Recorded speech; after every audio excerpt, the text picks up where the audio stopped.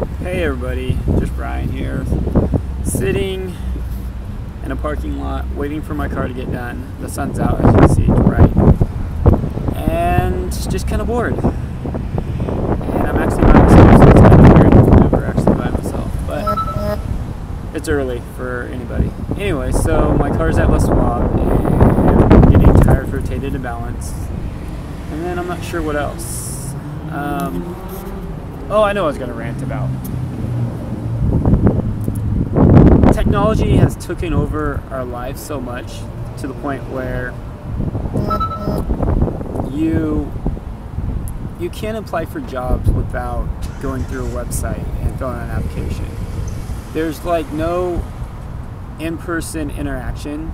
They can't see you. They don't see how you present yourself, how you look, or anything. It's just a piece of paper with information, and that is based on if you get the job or not. It's kind of crazy like that. Like, I love technology and all, but